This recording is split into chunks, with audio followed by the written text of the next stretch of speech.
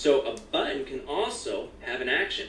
So with that button still selected, control drag at the bottom of your code now, above the last curly brace, like around here, after did receive memory warning. And what we're going to do is instead of outlet, we're going to change it to an action. And we're going to call this, well... I'm going to stop right there for a sec. And I only did that to show you guys how exactly I take the course. I'm over here with my computer, a notepad, and the course. So whatever I feel that I need to write down, I'm over here. And anything that I feel like I want to say to you guys, I write it down here as well. And I'll show you guys some clips from this.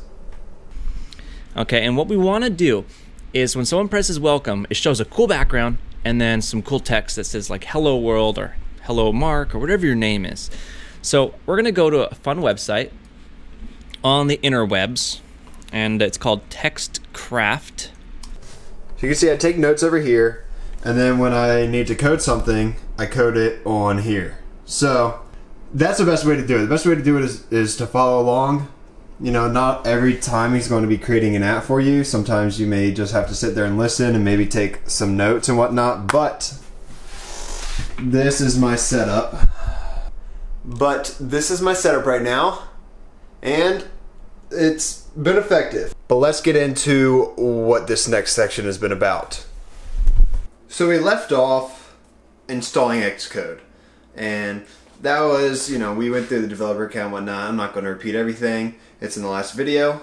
Now starting off this, we're in lecture 8 of section 1, where we build a Hello World app. And if you've taken any type of programming course, they've gone through the Hello World app. And this one is a little bit different. I actually like it a lot.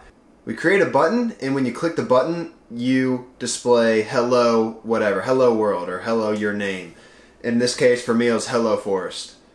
But instead of just making it regular font, what we did was we went on Textcraft.net, and there we typed in what we wanted for it to display, and we downloaded that and imported that image into our Xcode project. As well as we searched background on Google just to find some type of cool background. I chose this Pokemon one just because it looked cool, and I also imported that. So we downloaded the text image, we downloaded the background, we imported those into our Xcode project, and we created images on our U controller and made the text one image, the background another image. As well as we changed the original white background, which is behind the background we just chose, to be a different color. So when we tested our app, it would show up as a different color. I chose welcome to be white because that was more contrast against my background that I chose. And at first what we did was we opened up the app before we did anything with the button. We just had the button text displayed and the background, so when you open it up, you just got something like this. Oh yeah, and if your simulator window is different, what you want to do is come up here to window, change it to about either 50% or 33% is my favorite. I guess it depends on your computer screen and, you know, what suits you. And then change it to one of those and it'll be fine. So basically what we've done now is we created the UI, we dragged the button onto the UI, we dragged 2 images onto the UI, and we created an IB outlet for each. And then we implemented the button, and then we had a bug in there that supposedly he intentionally put into the code, and we were able to fix that bug, which was a renamed IB outlet that we had dragged previously, and we fixed that bug. Lecture 9, he just shows us that we are able to get free help and free advice from the DevSlopes chat room that we've discussed before. The chat room company is Discord.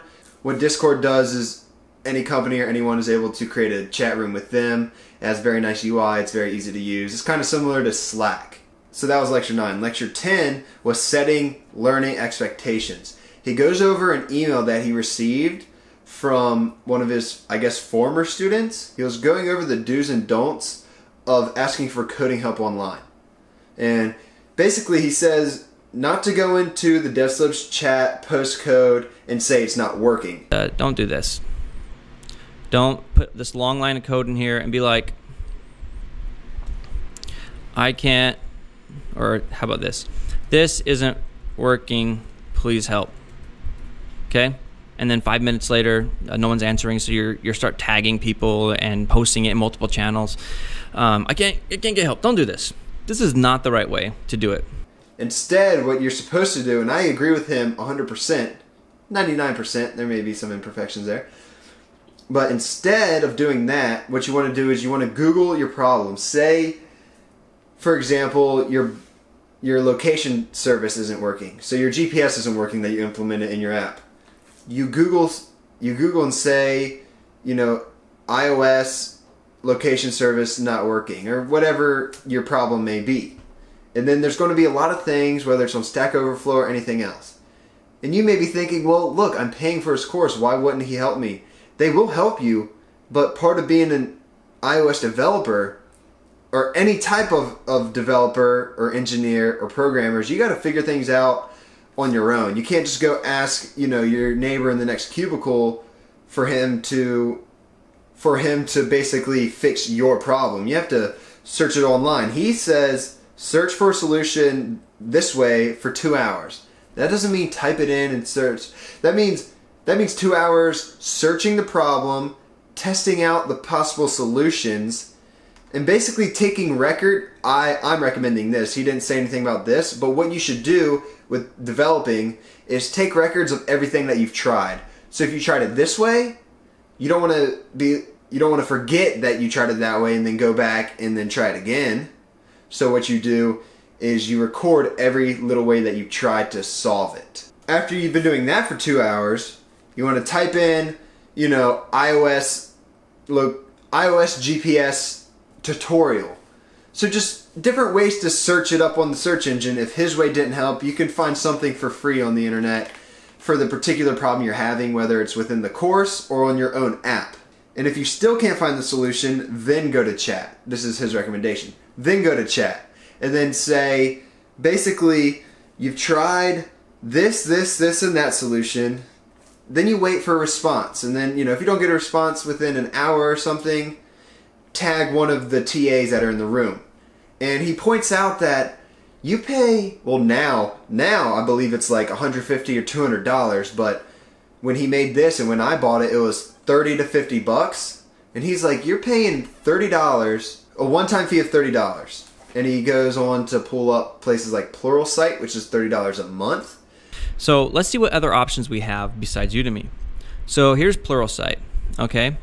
Pluralsight offers a package, a standard package. It's $300 a year or $29.99 a month if billed monthly. Places like Treehouse, the Team Treehouse, which I guess now is $100 a month. Then there's Team Treehouse. Okay, this is $99 a month, all right? And then a private bootcamp where you can really get that one-on-one action, which is like, you know, over $10,000 for about, I don't know, 6 weeks or a month or whatever it is. You've got the option that does give you one-on-one support, and that's called an in-person bootcamp or online. And I just pulled one of them up, but this one is $13,900. This is a very common price for bootcamps. In this case, you get people helping you, teacher's aides. You get teacher's aides. In most of these cases, it's not even the teacher, it's teacher's aides, okay? Then you've got Udacity. Now, on their website, it's gonna say sign up for free, and they've got some free courses. But Udacity is $200 a month, and you get no help from anybody. No teacher's aides, no teacher, nothing. And he goes on to say, like, we have a lot of resources for you, but you need to figure it out on your own first. And I agree with him in this point where you can't depend on everyone else to help solve your code. You're here to learn. And this is part of being a developer, is using Google. Ask any developer, Google is one of their biggest tools, or Bing, or whatever they use. A search engine is one of their biggest tools. If they say it's not, they're lying to you. And he emphasizes that this isn't just for his chat. This is for, you know, posting on Stack Overflow, posting on Reddit, or anything like that. As well as, you don't want to just post on there with your problem and then leave. Basically what you want to do is you want to help out someone else for every time you are helped out. So if you ask a question, help out someone else with a question. Or if you're not able to do so, remember that in the future. Be like, all right, I've been helped out like 4, 5, 10 times on Reddit. I'm going to, give back to that community by helping other people out who were in my position. And just keep that in mind.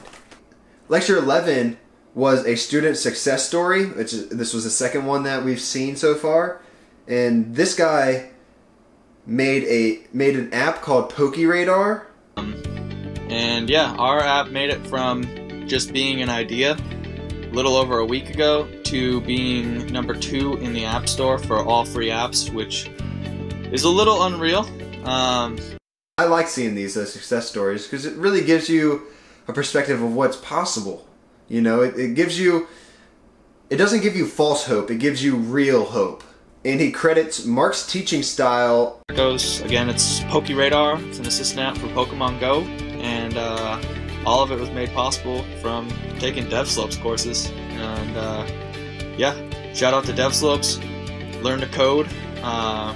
He said he's taken other courses, whether it's on Udemy or any other site, and he said Mark's course is a lot better and easier to retain and receive than all these other courses. Lecture 12 is just more testimonials. There's one guy, his name's Red Foo. Mark Price is an amazing teacher. Yeah, and there's just a couple other people who I don't really know who they are talking about the course and how they like Mark Price and his teaching style and whatnot. And that ends up section 1 with lecture 12. And then we go into section 2, and I'll go over that in my next video. So, I hope you guys enjoyed this. I am finishing up this edit and posting it for you guys so you can see it. And I'm trying to keep up with editing and iOS development as much as I can. I hope you appreciate that. Please be sure to drop a like if you do. Subscribe so you don't miss the iDev journey. And have a good one.